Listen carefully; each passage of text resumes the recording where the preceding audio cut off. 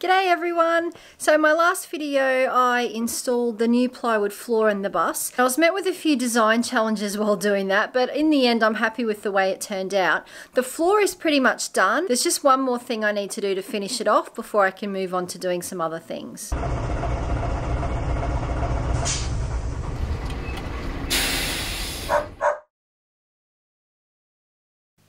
So today the plan is to seal the plywood floor. Now, if you saw my previous video, you'll see that the underneath side of the floor that's exposed to the weather under the bus, I actually painted with bitumen paint to hopefully waterproof that and seal that off. Now eventually on the inside here, I plan to lay vinyl flooring down on top of the floor.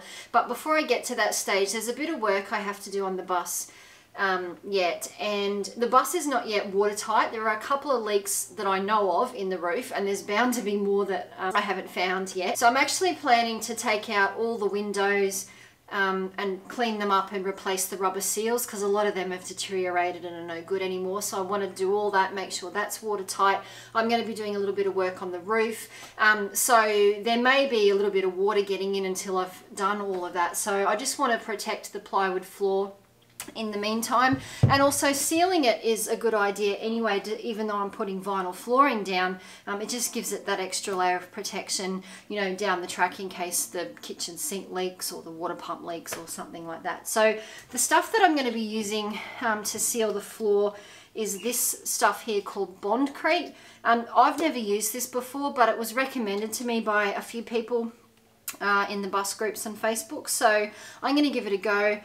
Basically the idea is that you, if you're using this as a sealer, you just water it down with some water. I think it's basically 1 part this to 4 parts water, so it gets diluted down quite a lot, and then you just paint it on. I'm actually going to try just rolling it on with a general purpose roller, which I think will be a bit quicker than trying to do it with a paintbrush, but we'll see how we go.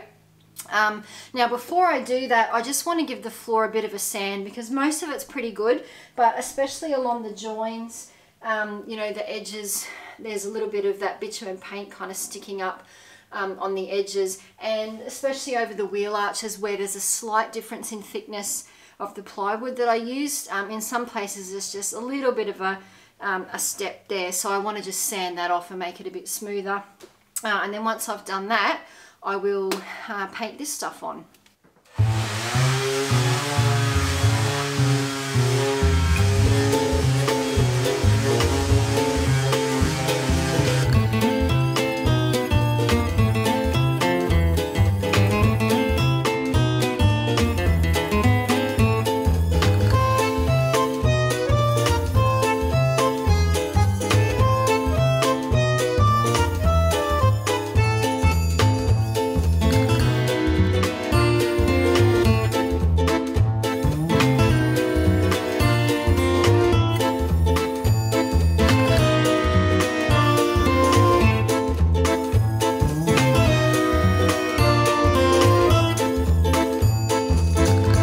So I've sanded the floor, sanded the joins in the floor, and I've got it as dust free as I can.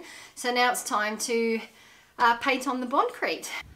Okay, so according to the directions on this tub, if I want to do a sealing coat, it's 1 part Bondcrete to 4 parts water. Now this is a 1 litre tub, and it's also telling me that if I'm doing a sealing coat, I should get about 35 square meters. Now the coaster is roughly like not even 12 square meters on the floor, so I should get 2 coats at least out of a tub is my plan. So I guess if I mix half of this up today for the first coat, so that'll be 500 mils roughly of this and 2 liters of water, if I've done my maths correctly. We'll see.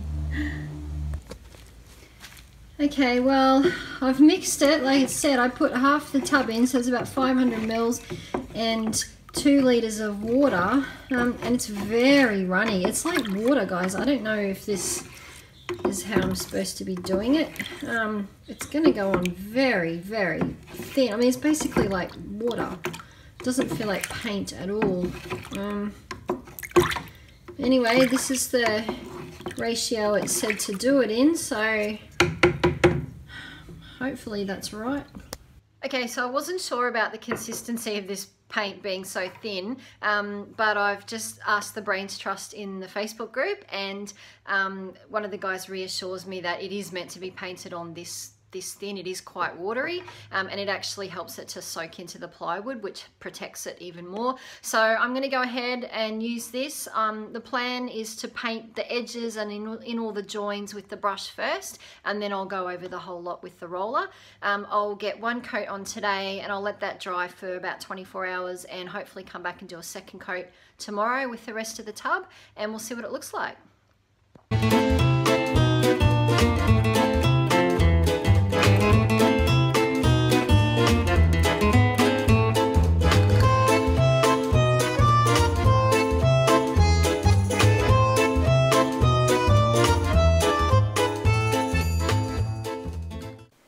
Okay, well, I don't know if you can really tell on the camera here, but I've done the first coat of the Bondcrete, and it basically just looks like the ply's got a coat of clear coat sealer over the top, which is essentially all it is. So I'm going to let that dry now. It says 24 hours to let it dry, so I'll come back tomorrow afternoon and do a second coat. Okay, so it's actually 2 days since I painted that first coat. I had to go out yesterday and didn't really get home in time to do the second coat yesterday afternoon. So I'm going to paint the second coat this morning. Before I do that, I just want to give the floor a bit of a vacuum because we had a storm overnight, and I just want to make sure there's no dust and things that have blown onto the floor before I paint the sealer. So I'll give it a quick vacuum first, and then we'll get the second coat on.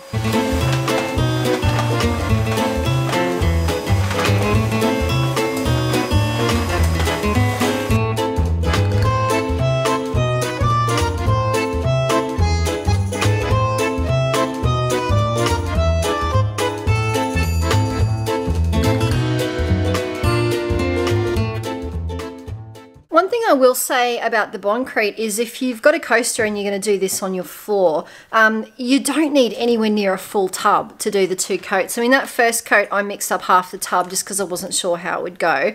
I ended up having heaps left over that I just had to throw away and I didn't use. The second coat I mixed half as much, and I still had heaps left over. So I mean, this is a 1 litre tub. I'm not sure if it comes in any smaller sizes, but you don't even need half a litre to do 2 coats on the floor. So yeah, just a tip, if you're going to do this yourself, don't mix up anywhere near as much as I did, because you just don't need very much at all because it gets watered down so much. So I'll leave it at that for now. I think that'll be sufficient to protect the floor just while I'm doing the rest of the work. As I said, eventually I'm going to be laying vinyl flooring, and when I come to do that, I might even give the floor another sand and maybe even do another coat of the Bondcrete. I'm not sure. I'll just have to see how well it holds up. But for now, I'm happy with that. Now that the floor's finished, the next stage is to get the bus watertight, basically. So there's a bit of work to be done on the windows, there's a bit of work to be done on the roof. I also want to do a little bit more work on the floor in the driver's area. I've got some stuff that I want to put down in there. So, but before I do any of that, there is a couple of issues at the front of the bus that I've been sort of putting off dealing with for a while, and I think I want to get those sorted before I start doing any more work on the inside. And the two things are, firstly, the driver's door doesn't close properly. It was like that when I first bought the bus, but it's been getting worse, and basically it shuts and you can still lock it, fortunately, but it doesn't close all the way and it doesn't sit totally flush with the rest of the bus. So I want to get that looked at. And also there is a little bit of rust around the windscreen. It's not bad, thankfully, certainly nothing like it was with my previous bus, but you can see a little bit of rust around the windscreen frame. And because the rust is not too bad, I could probably afford to wait a bit longer before getting it fixed.